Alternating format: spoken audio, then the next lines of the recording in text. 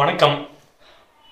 நான் கொஞ்சம் வருஷத்துக்கு முன்னாடி எங்கள் காலேஜ் பசங்கள்லாம் சேர்ந்து காலேஜ் முடியும் போது ஒரு ஃபேர்வெல் மீட் மாதிரி வச்சுருந்தாங்க.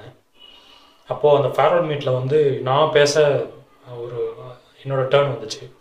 அப்போது என் டேர்ன் அப்போ நான் ஏதோ பேசிட்டு இருக்கும்போது இன்பத்து பால் பற்றி நான் பேச முற்பட்டது. அப்போ இன்பத்து பால் வந்து படித்து பாருங்கள். நம்ம நிறைய பேர் வந்து ஸ்கூலில் அறத்துப்பால் பொருட்பால் படிச்சிருக்கோம். திருக்குறள் இருக்க அறத்துப்பால் பொருட்பால் படிச்சிருக்கோம். ஆனால் இன்பத்துப்பால் நம்ம படித்ததே கிடையாது. இப்போ அது படிக்கிறதுக்கான நம்ம வயசும் இருக்குது. இப்போது கண்டிப்பாக அதை வந்து நம்ம வாய்ப்பு கிடைக்கும் போது ஒரு தடவை படிக்கணும் அப்படின்னு சொல்லும் போது வந்து பசங்களாம் கொல்லுன்னு சிரிச்சாங்க, பொண்ணுங்களாம் வாய் மூடி சிரிச்சாங்க. அப்போது நான் வந்து இது வந்து சிரிக்கக்கூடிய விஷயம் இல்லை, சிந்திக்கக்கூடிய விஷயம் அப்படின்னு சொல்லிட்டு நான் வந்து ஒரு திருக்குறள் சொன்னேன். உள்ள கழித்தலும் காண மகிழ்தலும் அப்படின்னு சொல்லிட்டு ஆரம்பிக்கிற ஒரு திருக்குறள். அது வந்து அந்த திருக்குறளை வந்து நம்ம இப்போ இருக்கிற ஒரு லாங்குவேஜில் தமிழில் சொன்னோம் அப்படின்னா, கல் வந்து குடிச்சாதான் கேட்கு, காதல் வந்து நினைச்சாலே கேட்கு அப்படின்ற மாதிரி ஒரு அர்த்தம் வரும் அந்த திருக்குறளுக்கு. அது மாதிரி ரொம்ப ஒரு இனிமையான ஒரு குரல்லாம் அந்த இன்பத்து பாலில் இருக்குது. ஒரு 3 மாதத்துக்கு முன்னாடி 4 மாதத்துக்கு முன்னாடி என்னோடய ஸ்டேட்டஸில் வந்து வாட்ஸ்அப் ஸ்டேட்டஸில் வள்ளுவனாரின் ஓலைகளை முதலில் நிரப்பியது இன்பத்து பாலாய்த்தான் இருக்கும், இளமை உணர்வுகளின் அகராதி அது அப்படின்னு போட்டிருக்கேன்.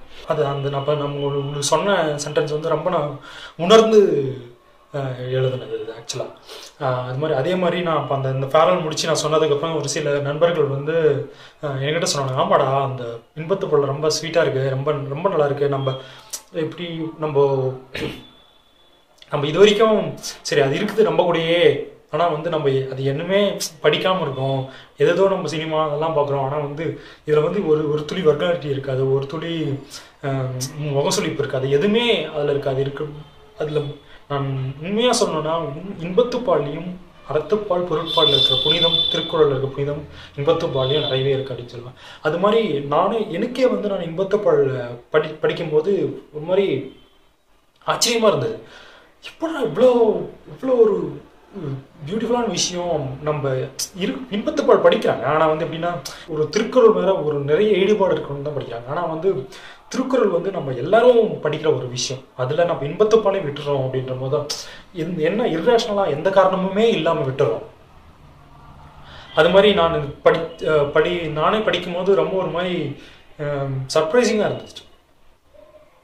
எப்படி நம்ம வீட்டு பக்கத்துலேயே இருக்கிற ஒரு குளத்துல, நம்ம கண்டுக்காமே இருக்கிற குளத்துல திடீர்னு ஒரு தாமரை பூத்து குலுங்கிறது, ஒரு நாரைகள் உட்காந்து விளையாடுறது இதெல்லாம் பார்த்தோம்னா எவ்வளோ ஒரு மகிழ்வாக இருக்குமோ, அது மாதிரி தான் ஒரு நல்ல புத்தகங்கள், ஒரு நல்ல இலக்கியம் வந்து நம்ம உள்ளே இருக்கிற ஒரு கிளர்ச்சியை நம்ம உள்ளே இருக்கிற நம்மக்கிட்ட இருக்குது அந்த விஷயம் எல்லாமே. ஆனால் வந்து ஒரு துளி தூண்டி விடுறது தான் வந்து ஒரு நல்ல புத்தகங்களின் ஒரு சிறப்பு அப்படின்னு தான் சொல்லலாம். இலக்கிய புதினங்கள் படிக்க ஆரம்பிக்கணும் அப்படின்னு சொல்லிட்டு பார்க்கும்போது சரி எந்த புக்கில் ஆரம்பிக்கலாம் அப்படின்னு சொல்லிட்டு நான் வந்து அந்த இலக்கிய புதினங்களும் வெறுக்கிற மாதிரியும் இருக்கக்கூடாது, ஆனால் வந்து அது நம்ம நார்மல் ஃபிக்ஷனாகவும் ஆகிடக்கூடாது அப்படின்றனால ரொம்ப சூஸியாக எடுக்கணும் அப்படின்னு சொல்லிட்டு நான் எடுத்தது தான் வந்து சென்ஸ் ஆஃப் அன் எண்டிங் அப்படின்னு சொல்லிட்டு ஜூலியன் பார்ன்ஸ்.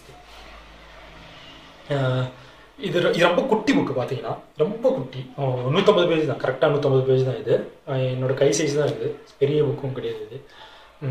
ஆனால் வந்து இந்த புக்கு வந்து எப்படின்னா என்ன சொல்லணும்னா, ஒரு கடுகில் கடலை அடைச்சா எப்படி இருக்கும் அது மாதிரி இந்த புக்கு வந்து எப்படின்னா ஒரு சில விஷயங்கள் வந்து நம்ம மூடியே இருக்கும், அதை வந்து எல்லாமே பட்டுன்னு இந்த புக்கில் வந்து படிச்சிருப்பாங்க. ஒரு டைமாக இருக்கட்டும், மெமரியாக இருக்கட்டும், ஹிஸ்ட்ரியாக இருக்கட்டும், ரிக்ரெட்ஸாக இருக்கட்டும், ரிமோர்ஸாக இருக்கட்டும், ஒரு லைஃபோட ரியல் பெர்ஸ்பெக்டிவாக இருக்கட்டும், அது மாதிரி ஒரு நம்ம அருகாமையே இருக்க விஷயங்கள் அதான். ஆனால் வந்து நம்ம அதை முழுமையாக புரிஞ்சிக்காம இருக்கிற ஒரு விஷயங்களை ரொம்ப அற்புதமாக இந்த புக்கில் சொல்லியிருப்பாங்க. இது ஆக்சுவலாக இந்த புக் வந்து நான் வாங்கினது வந்து 3வது காப்பி. இது ஆக்சுவலாக இதுக்கு முன்னாடி 2 காப்பி வந்து வாங்கி நண்பர்கள் கொடுத்துட்டேன். இது வந்து நான் 3வது காப்பி. நான் இந்த புக்கு திரும்பியும் படிக்கணும், இந்த புக்கில் நம்ம கூடயே இருக்கணும் அப்படின்னு சொல்லிட்டு வாங்கின புக்கு தான் இது 3வது காப்பி. அது ஒன்றும் படிக்கல. ஆனால் வந்து இந்த புக்கு படித்ததுக்கப்புறம் இதுக்கு முன்னாடி நான் ஜூலியன் பார்ன்ஸ் பற்றி கேள்விப்பட்டதில்லை. ஆனால் இந்த புக்கு மூலிமா தான் எனக்கு ஜூலியன் பார்ன்ஸ் அறிமுகம். ரொம்ப ஒரு மெச்சூரான ரைட்டிங், அட்டகாசமாக பெர்ஸ்பெக்டிவ்ஸு. இதில் வந்து ஒரு டோனி வெப்ஸ்டர்னு ஒரு கேரக்டர் தான் ஒரு இந்த கதையை சொல்கிறது. அந்த அந்த டோனி வெப்ஸ்டர் வந்து எப்படின்னா இந்த புக்கில் வந்து 2 பார்ட்டாக இருக்கும். ஒரு பார்ட் வந்து அந்த டோனி வெப்ஸ்டர் வந்து தன்னோட வாழ்க்கையே நடந்த விஷயங்கள்லாம் பின்னாடி பார்த்து சொல்கிற ஒரு பார்ட்டு. அதில் வந்து செகண்ட் பார்ட் வந்து இப்போ அந்த அந்த அந்த வாழ்க்கை அந்த அந்த நடந்த சம்பவங்கள் சம்மந்தப்பட்டு நடக்கிற ஒரு விஷயங்கள்லாம் வரதான் செகண்ட் பார்ட்டு. இதில் வந்து இப்போ எப்படின்னா இப்போ இந்த புக்கை வந்து நீங்கள் ஒரு கதை சம்மந்தப்பட்டு இல்லை கதை நோக்கம் கொண்டு இந்த புக்கை எடுத்திங்கன்னா வந்து கண்டிப்பாக இந்த புக்கு டிசப்பாயிண்டிங்காக இருக்கும். இந்த இந்த புக்கில் கதையே இல்லை அப்படின்னு சொல்ல முடியாது. திஸ் இஸ் ஃபிக்ஷன், கதை இருக்குது. பட் இந்த புக்கு வந்து இந்த புக்கு வந்து நான் சொன்ன மாதிரி இன்டென்ஸான புக்கு. ஒரு 150 பேஜ் தான். மேன் புக்கர் ப்ரைஸ் வின் பண்ண இந்த புக்கு, மேன் புக்கர் வின்னர் இது. ஒரு எக்ஸாம்பிள் சொல்லணும்னா ஃபஸ்ட்டு வந்து அதில் வந்து ஒரு ஓல்ட் ஜோ அப்படின்னு சொல்லிட்டு அந்த டோனி வெப்ஸ்டர் அவங்க அந்த ஒரு 4 பேர் இருப்பாங்க. அவங்களோட வாத்தியார் ஒரு கிளாஸில் டிஸ்கஷன் அப்போது ஹிஸ்ட்ரி வந்து history is made by Victor அப்படின்ற மாதிரி, அதாவது யார் வெற்றி பெறுறாங்களோ அவங்களால தான் வந்து வரலாறு எழுதப்படுகிறது அப்படின்ற மாதிரி சொல்லியிருப்பாங்க. அதில் வந்து அந்த அது வந்து இனிஷியல் பார்ட் ஆஃப் புக்கு. அதுலேயே வந்து அந்த ஃபஸ்ட் பார்ட் எண்டிங்கில் என்ன சொல்லியிருப்பாங்கன்னா, இந்த ஃபஸ்ட் பார்ட் எண்டிங்கில் இருக்க கடைசி பேராவை நான் படிக்கிறேன். He survived to tell the tale. That's what people say, don't they?